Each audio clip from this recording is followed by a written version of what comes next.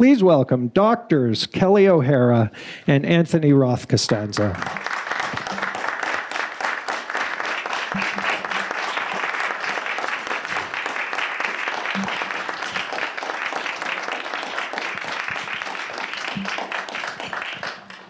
Hello. Hi, thank you. Thank you for being here, both of you. And before we get to the theme of the evening, which is your remarkable facility moving from discipline to discipline in the performing arts, I do want to discuss a very specific way that the two of you, your careers intersect. And that is that you're both integral to two of the most powerful productions to grace the Met Opera in recent years, Akhenaten and The Hours. Both productions directed by Phelim McDermott, as it turns out. Anthony, let's start with you. What has your work in Akhenaten over the past sort of half-decade contributed to your, not just the development of your career, but you as an artist? Well, Akhenaten has been extraordinary and has made me grow a lot. You know, it's a 3.5-hour opera in which nothing really happens. It's in ancient Egyptian, and it's minimalist music. So just, you know, the same basic musical figure in the same key for 3.5 hours. So the question becomes, how do you tell a story? How do you engage people with that? And trying to find an answer to that and letting the human emotion come through this very abstract material has taught me a lot about theater. One thing working with Phelim McDermott that we do is talk about different movement qualities and different, you know, as they connect. I don't know if you did this with Phelim, but, you know, thinking about how to perform, how to command an audience's attention, how to express your own internal intention without our normal devices of communication, that being, you know, a musical phrase even, you know, let alone words or things like that. That's been really fascinating and has taken me to what I feel like is the edge of possibility. Well, that's fantastic. Kelli, no ancient Egyptian in The Hours, thankfully. But tell us about Laura Brown, your character, and your work developing her, starting in the depths of the pandemic, I believe, leading through Philadelphia and right up to the Met. That is correct. Yes, no Egyptian. Playing a 1950s housewife is something that I can, that I've played before, but not in this way. Also, I think that it's a very human character as opposed to what we're talking about here. It's a very human character that you might have known. She may have been your grandmother, your mother, yourself during certain moments of the pandemic, cooking your third meal, washing dishes for the third time, wondering what your other, what were the other qualities of your life that you ever admired. You know, you're standing there by yourself, tired. Those are the small aspects. The larger ones, mental health, sexuality, you know, playing her, finding those very identifiable qualities was not a hard job. Bringing them out in a genre like opera was more difficult for me. I'd be much more comfortable if there was maybe a camera coming in and that internal thought was more received in a small, subtle way.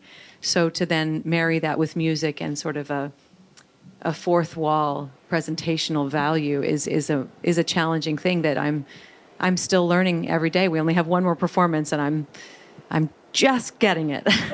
Yeah, I mean, talk about cross-discipline. You in your musical theater world, you're 8 shows a week. Here, you're 8 shows, period, right? I mean, is that an adjustment that you have to make? Or? Well, I'll tell you, the days off are wonderful.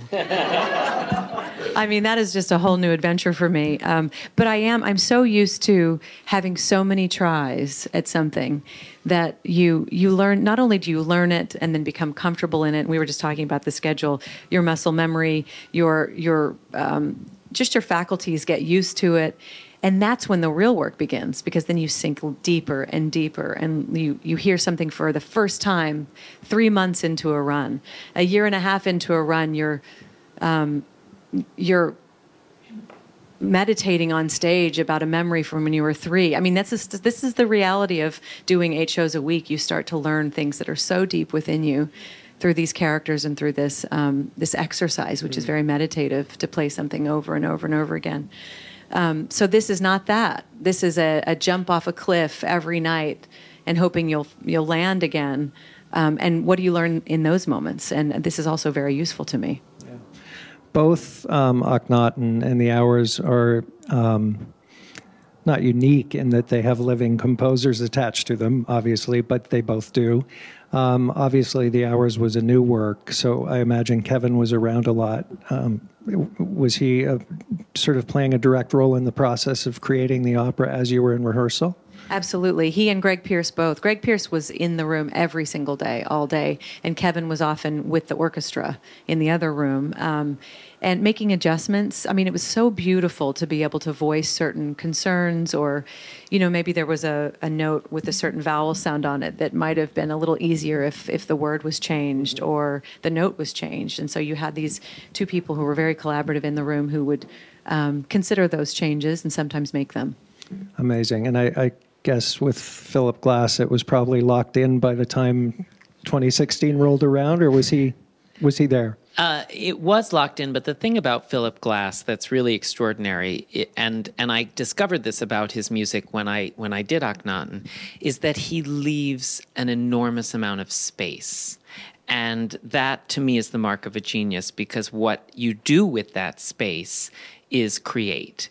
And so even though it was written, I had to come up with a story, which I told, and an arc of a character, which wasn't there, which I thought at first was a default. And then I realized that there is material in the orchestration and in the vocal writing that you can use, but you can use it however you want to. So for someone creative, it becomes very exciting. So I met with the librettist, Shalom Goldman, and talked to him about, what is this source material? Where did you get it?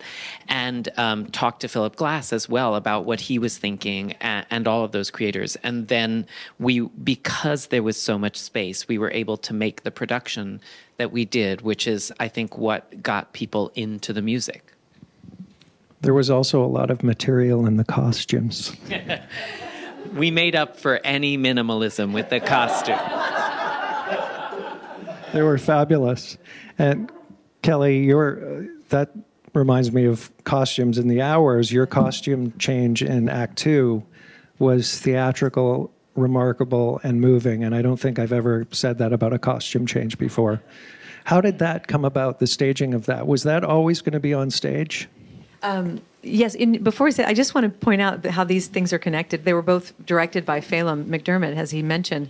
But Phelim was in London working on something with Philip Glass. And because Philip Glass had written the score for the film, The Hours, yes. And people are busy and don't know what job they're going to next.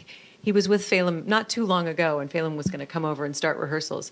Kevin's been writing this score for 5 years. But Philip Glass said, "Am I supposed to be doing something for that?" So that was very funny. That's yes, great. To the costume change, which was extraordinary. I have to admit, Annie B. Parson, who beautifully choreographed with all of these gorgeous women on the stage, really externalizing all our internal thoughts. We knew that she has to change, and I think if you know the story, it works both ways. If you know that little Richie is Richard and that I'm the mother, I know. And it works both ways, because if you know, then you see how we mirror the whole show. I'm mirroring, when I'm making a cake with Richie, she's meeting with Richard in his apartment. When he's dying, when he's saying, "I hope I can write a story someday," I'm reading my story. Maybe a girl will read it someday. I mean, it's all mirrored, that we're connected. And when he falls out the window, I fall back on the bed. It's all there. But if you don't know, then when this costume change happens, it couldn't happen off stage, because then enters a woman you haven't met before. Mm-hmm. And you think, well, who's this woman? Is it the same actress or singer that played Laura Brown? We don't know. And I showed up, and they had mapped out this change. And I didn't understand, a wig change with no pins, no nothing. And the Met uses these amazing magnets, So you know, I left stage. I changed out of a real dress and put on a mock dress that had, you know, Velcro and slits, and you couldn't tell. It was so beautifully made that looked just like the other dress I was wearing. But if I moved too much, it would go. So all during the previous scene, you know, I'm with Richie and my husband with the cake. I'm all, don't touch me too much. I'm just going to walk like this. And then the dancers start, and it's this thing that Phelim talks about, these attitudes of presentation and feeling and emotion. One of them is to radiate something that you want to express, right? And me, Laura Brown, choosing to radiate a new life and to the audience, hope for and basically build a new life for herself, to leave and start again. She brings these dancers on, and they transform her. The years pass, and in front of our eyes, they changed me from Laura in 1949 to Laura in the 90s. And so by the time you watch the whole thing, and by the time I walk through the door, I'm in now Clarissa's world, and I loved it. I loved it. Yeah, it was remarkable. I'm going to jump ahead to a question I was going to ask later because you mentioned work during the lockdown, and I think both of you distinguished yourselves during that period. You know, many artists I know just sort of froze up and they didn't do work. They were busy, you know, doom scrolling and washing their groceries and, you know, all the things that we're all probably doing. But they just didn't have the drive to create at all during that, especially that initial few months. But you two, in addition to all your personal demands, were continuing to work. Anthony, tell us about the New York Phil bandwagon and how that brilliant concept that got a lot of deserved attention originated. Well, you know, I was, after a couple of months of nothing, I mean, a lot of online things, I was frustrated because I would walk outside. We had started going outside and we were in masks or whatever. And I would think, well, I just don't understand why we can't have live music because everybody's out here. And it would be significant if one of the leading musical organizations in the country did it, if it wasn't just a little thing. And I also saw, and actually this part was created before George Floyd happened, you know, the opportunity to connect for a major institution and tell some different stories in different places in different ways, because music couldn't necessarily happen in this huge scale, but it could happen in a grassroots way. So I had the great opportunity to talk to Deborah Borda, who has become a friend of mine, and she's the president and CEO of the New York Philharmonic. And I was on the phone with her, and I said, so I have an idea. And I said, it's not a great idea, and it's not a revolutionary idea. It's kind of a simple idea, which is that we could take a pickup truck and put some people on the back of it, and with a little bit of light and a little bit of sound, have members of the New York Philharmonic go all around the city. We won't announce where it's going to be, so we won't be congregating hundreds and thousands of people. We'll just see who shows up, and it'll be like a litmus test. If these aren't New York Phil subscribers, and we're in the Bronx, what will people think of classical music? Let's go, let's film it, and let's see how people respond to it.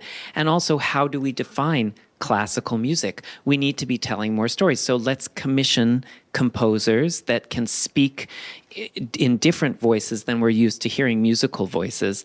And let's go to different communities and partner with different organizations there so that we're not just showing up and saying, hey, don't you love our Beethoven? But rather we're being presented in partnership with an organization who might curate or suggest a guest artist.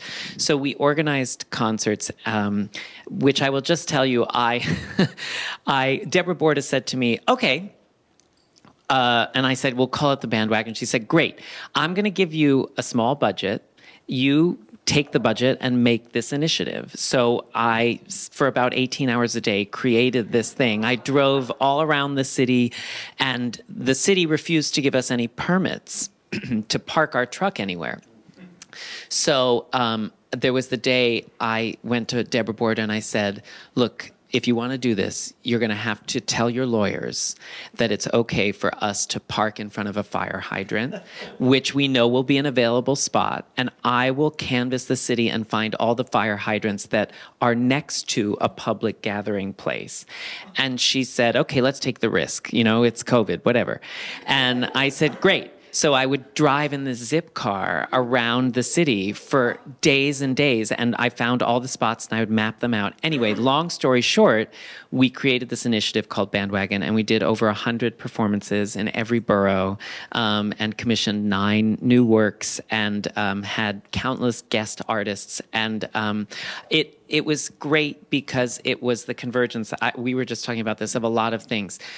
It wasn't just about the music. It was about how did we package it? What was the marketing? What was the true engagement with the community? And how did that connect to the marketing? How did that connect to the mission of the orchestra? How could it become New York City's orchestra and continue that mission?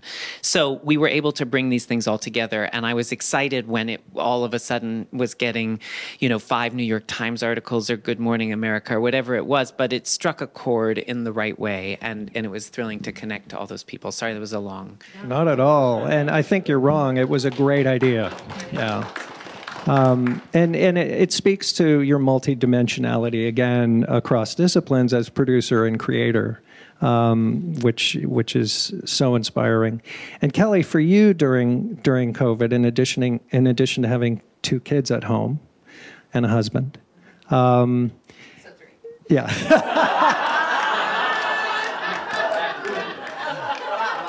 He's one of his best friends. I wish Greg were here. I'll have to tell him that. I have to say that's really true. It was 20 years ago tomorrow that I had my first date with my husband, and Jeff was there that night. I know you've got questions about that.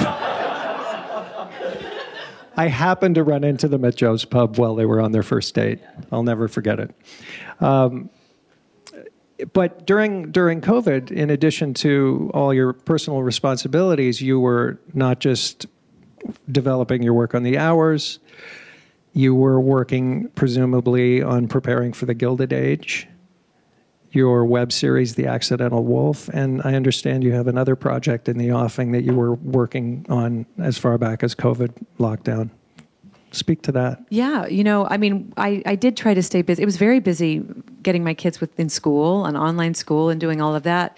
And then in the other hours of the day, trying to make connections. And it was a good time to work on the music for the hours, to sit and look at that. But it changed. It changed along the way. When we did it in Philly, it changed. And those were all good things. And being creative was what was feeding my soul. It wasn't monetarily good, and I worried a lot about that. But it was their creativity. And so any project I was on, like The Accidental Wolf, he was writing more, wanted to shoot more in safe ways outdoors or do something because he needed to be creative. Arian Moyet, I'm talking about, the creator of that. And then we did shut down production for the Gilded Age that March, but we were up and shooting again by September. And so then we got started with that. But we actually have to laugh because we're talking about, what did you do over the pandemic? Well, we did the... Oh, right. We did a thing together, but we had no idea. We sang a duet, in fact. We actually sang a duet. Wow. With technology, I sang my part, then he sang his, and they put it out there. And so we actually collaborated without ever collaborating. Yeah. But I'm now going to put that on my resume that I've collaborated with Kelli O'Hara. Well, it was twice. the Adam Gettle Myths and Hymns through the Master Voices. We did one number there together. So stuff like that, they were gifts. The Sondheim birthday party that was... Or just being in rooms, sometimes with Zoom rooms where I'd set up my little sound machine and sound system and have my pianist record tracks, then send them to me, then I'd push play, then I'd sing a song spottily. But those nights I just felt so grateful to be making a connection with art. It did feel like a connection. It felt more than, not the same as being in person, but it was something. Yeah, I remember I admired your setup when you spoke to the graduating class of 2020 over Zoom when we did a virtual toast the year you received your honorary doctorate in absentia. But yeah, you looked like you had a pretty swank setup there with your lighting. I'm a technical Luddite, but I'm telling you, I learned so many things so quickly out of the need to keep moving forward artistically. Yeah. we're talking about cross currents and multidimensionality and cross discipline work, and it got me thinking about you two. Got me thinking about what the elements are that go into making someone who can do that. There are so many artists who are, in a box, perhaps happily in a box, doing one thing, one discipline. You two are different, and because we're at MSM and because we have some students in the room with us, musical theater students are here, I thought we should go back to education and, talk about perhaps what in your education prepared you to be this versatile in your careers. And Kelli, I'll start with you. I'm thinking about your work in your native Oklahoma with your teacher, the late Florence Birdwell at Oklahoma City University, who you've often cited as such an important person in your career development. Do you think you can credit her a little bit with having you think bigger than just one career path? Of course. I mean, I don't think that I ever thought of... I was just saying in the room, I've always felt a little bit like I didn't fit in one particular place. I mean, I grew up, nobody was doing anything artistic, and I think I was singing country western or in the church, anywhere I could try to find a song to sing that someone might listen to. But then when I went to school and met her, and I knew that I would go to school to meet her, I learned about her when I was a small child. It was something I got set in my mind that she would be and she was.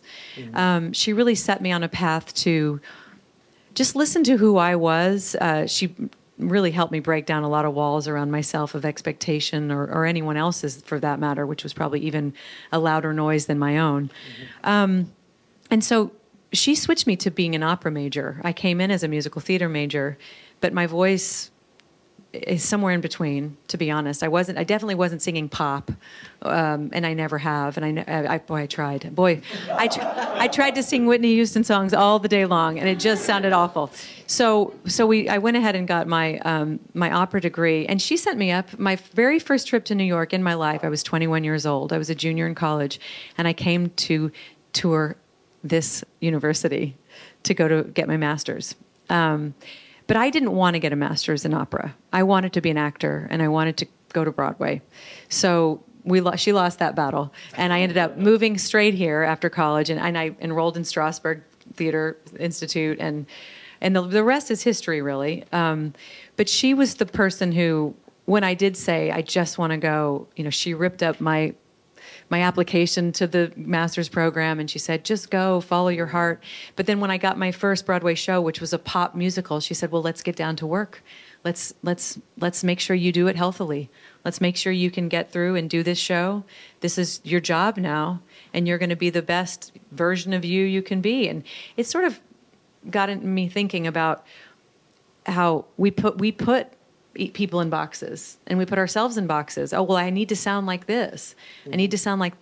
No, I was going to do me in that show because she said you can. You're going to do your version of this because the other way we're going to fail. Right. And so she set me on this path of thinking about trying to do new things, but with the idea that it wasn't exactly the way it's always been done, but just to try to do it as I do it. Yeah. What about you, Anthony? Anyone at MSM, perhaps, that... Well, I connect with that a lot because I feel I'm out of the box in many ways, especially as a countertenor. Countertenor is already one rung out of the box. And then my particular sound and my particular temperament don't fit into the norm. And so I have a teacher who's still at MSM, who I've been with for, I keep forgetting, I think 24 years. I first went to her when I was 16. Don't do the math. And she saw something there in me, and we went through so many, many things together, and she always kept me connected to who I was, even though she was introducing me to the sort of real foundation of the art form, and I love that.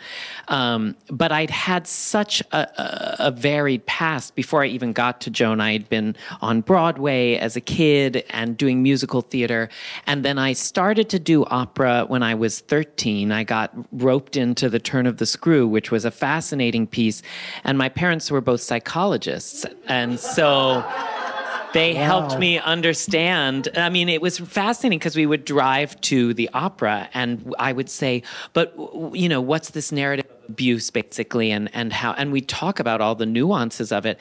Then I had to figure out how to express them as a performer. So I was really fascinated by that. And then when I was 15, I got asked to be in this film with this company called Merchant Ivory. And they're an amazing film company. And James Ivory, the director, taught me so much about the visual world, which I'd never connected to as an artist, you know, how important that was. And it was dance, and it was fashion, and it was art, and it was all the things that were missing from my, you know, repertoire. So by the time I got to Joan, I had all of these other perspectives that I was really intrigued by that were other disciplines. And Joan was constantly trying to ground me in opera and have me understand that if I wanted, and when I came to MSM, if I wanted to be a part of this world, I had to at least put one foot into it and not stay only on the outskirts. And so that's been really the model for my career, is how I could be a part of an institution, a part of an art form that was so traditional, and honor those traditions. And then with my other hand, embroider them. And I'll just tell you my favorite Joan story, which is we were up in MSM and I was having a really bad day with singing, and I was so frustrated, and I said, Joan, do you think I'll ever sing at the Met?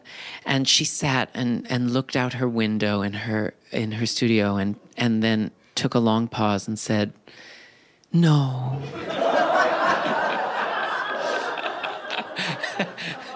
Which was just so great. And I have to say that it made me really determined. And I wanted to understand, like, you know, well, okay, I thought, okay. And I got so determined, and I wanted to sing these coloratura fast arias, and I couldn't sing them, and I got so frustrated. But then I took the time, and I worked with her on every aspect. And really, the more you give someone like Joan, the more she gives back. And we built it. And so you can imagine she was there when I won the Met competition and made my debut, and she was there for every minute of it. And it's been really a fun journey. Damn straight she was. Absolutely. Another quality, building blocks, I would think, and this is a quality that I think you both have. The New York Times actually called you out for being a courageous performer, but courage. It takes huge dedication, hard work, talent to do what you're both doing.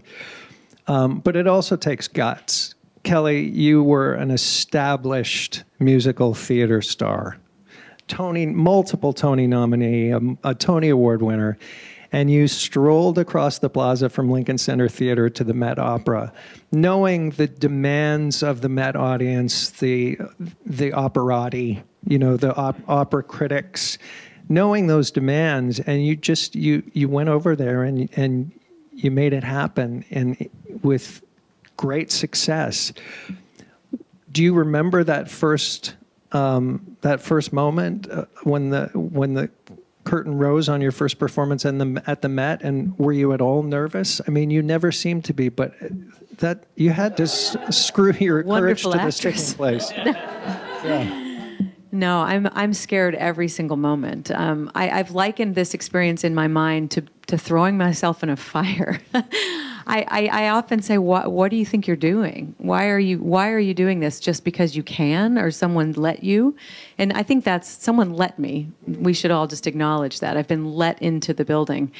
But I think if someone says you can come in and you choose not to go in, won't you wonder for the rest of your life if you didn't do it? And I was singing in a certain way that I never meant to in college, where I was singing art song and arias and doing the operas there, and it all just happened to me. But it really was something that was part of me. And then I went away to do something else and wasn't quite fitting in there. And so I end up in revivals or new shows or something that are written. But I thought to myself, well, what if I'm not seeing something through, you know? And I remember we laughed. Mrs. Birdwell, before she passed away, she had gone through many years of dementia. And so I hadn't really heard from her in a long, long time. Not from her. She was still alive at this point. I lost her in 2020. But I remember, here I am at Lincoln Center for 3 or 4 shows, Broadway shows. And I would look across to the stage door over there, and, you know, we joked. Years ago, I said, well, I'll just go walk through the back door. I'm just going to go walk over there and go through the back door and see what happens. And when I made that Met debut, and it was an operetta. It was Merry Widow. You know, we spoke and everything. But still, I was standing on that stage, and these flowers arrived, and the card said, "You got through the back door." And I don't know how it happened, because she hadn't really been very lucid in a long, long time. But that's what the card said, and I can't. No one can explain it to me. But they were from her. But what I do know is that to sit in that opera house and to watch is 10 times more scary, because when you stand on the stage, I remember standing on the stage and thinking, I know what it means to be on a stage. And all of a sudden, I felt better. Now, I can't worry. I don't read reviews, thank God. I can't worry about how much sound you're hearing. I can't worry about how small my voice is. I can't worry about if the accent is correct in the Italian or whatever it is. I just have to do my best. And that's all I'm trying to do, and land on my feet in any way. But I'm not doing it to... I think I'm just doing it because I just want to keep evolving. That's what it is. Fantastic. Anthony, I'm going to sort of reverse the equation here. You moving from the Met Opera stage to a sort of intimate, let's use St. Anne's Warehouse, a two-hander, an octave apart. Fantastic. You're in it. It's a completely different milieu. Is that something you have to adjust to, or is it like Kelly says, it's a stage and you're comfortable on stage? Well, I think that there is an instinct you develop over years, or it develops within you, of how to be on stage. But Only an Octave Apart was a really special project that I did while I wasn't doing Bandwagon over the pandemic. This amazing cabaret performer, Justin Vivian Bond, who's a kind of legend in New York and one of the greatest cabaret singers of their generation.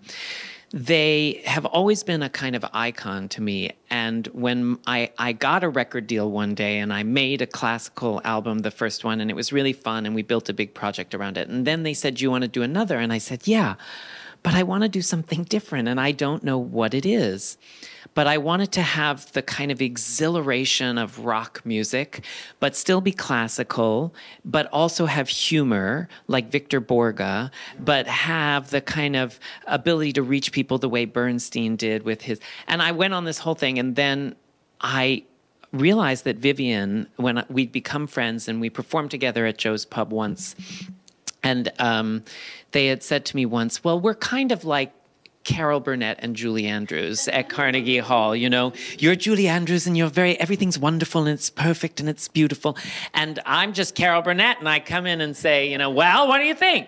And so I thought about that model, and so we created this show called Only an Octave Apart. And we stole that because Dear Joan, my voice teacher, said, well, not only was there Carol and Julie, but Carol did a special with Bubbles, Beverly Sills, live at the Met. And I watched that whole special, and they start the whole thing with a song that's, "We're only an octave apart." And it was hilarious. And so to have a trans woman singing in a gravelly voice, and then an impish man singing in a countertenor voice, was a kind of hilarious. And we built a whole show around it. We built an album around it, and we took it to St. Anne's Warehouse, and then we just took it in the fall to London, where we did a big run of it, and now it will continue on. So it was thrilling. But to answer your question, what I realized doing that show is that I had never been so much myself on stage. You know, you're playing a character, but also within the classical idiom that I sing, how was I, and I wasn't, expressing my identity. And my identity as a queer person or my identity as a gay person informs a lot of things about me, and probably how I make musical decisions in classical music and all kinds of other aesthetic things.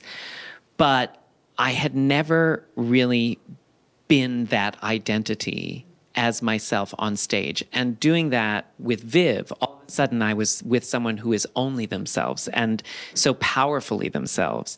And standing across from that and doing that with them, I realized how important that is. And I read a quote by Louise Bourgeois that I'll end this with, that that said something like, I can't remember exactly, but art should never be about art. It should be about the human. And I think that is what I learned doing this with Viv. So often, like what you said, we're trying to live up to our own, you know, demons or other people's expectations or an idea of perfection. And you get much better when you just say, this is what I've got, this is who I am, and I'm going to do the best that I can do with it. Kelli, when you're doing a show, a cabaret performance, say at the Carlisle, do you feel, because you're you can't hide behind a character, do you feel more exposed? And is that sort of more of a sort of disarming? Those are my favorite things. Yeah, no, I love playing characters. I love playing roles. But I think it can be surprising, my cabaret or things like that, because I tend to play similar types of roles. That's I mean, we all do. We until we beg to not. But I've played Laura Brown a lot, you know. And when I do a cabaret show, I might sing a song that I wrote, or I might sing a song that my husband wrote, or I might talk about, you know, the way I feel I want to be stronger. You know, I have a lot to say. I'm a mother, and I'm a professional woman, and I've worked in this industry for a long time, and I have more to say than, you know, than sometimes what I get to play. And it's amazing, the response. You know, sometimes people don't want to hear those things from me, which is why I want to do my own shows. Yeah. Unfortunately, we are winding down here. We're out of time, but I want to say that in addition to courage and education and talent and commitment, there's got to be a level of necessity as well, right? I mean, I'm going to read this quote because it's short, but I liked it.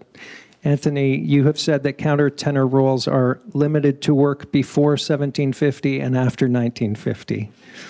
So there's a paucity of roles, perhaps. So does that force you, does necessity, you know, to work as an artist, does that force you out of the opera world and push you into exploring other milieu? I feel very fortunate that I'm a countertenor, because if I'd been a soprano, maybe I would have sung Tosca all over the world. And now I can't do that. How can I make a living, you know, even, you know, at the Met, unless I make a name for myself in some out-of-the-box way? So either I have to make new pieces that augment the paucity of possibility, or I'm nothing. And so I've been forced to do that, and now that's what I consider the most fun. I love that. And Kelli, there's got to be some part of the old-fashioned, an actor needs to work, gumption, let's put on a show, that comes into continuing to work the way you are. Yeah. I mean, I think that there are stories that have been told over and over and over again that I hope that when I go try to tell them, we can find some new lens to tell them in, or be part of telling that story maybe somehow. But aside from that, I want to be part of telling other people's stories, supporting that, moving forward. I'm also not 25 anymore, so telling that story all the time is also something that that now I need to graduate out of. And so when those roles dry up for someone like me, instead of chasing youth, I mean, it's better for me to chase change and chase different things and be in support of that and be in collaboration with and find new ways to tell the feminine story, and in ways that have not been told before. So necessity always is the mother of invention. Especially, you saw artists during the pandemic and how creative people got. It's because we will find a way to tell human stories, no matter what. And to tell our own stories, to help support other people telling theirs, that's what I want to do, and that's why we keep reinventing. Otherwise, we're just telling the same ones over and over again. And I can't think of a better way to end this conversation. Thank you both so much for your work and for joining us this evening. And thank you all for coming.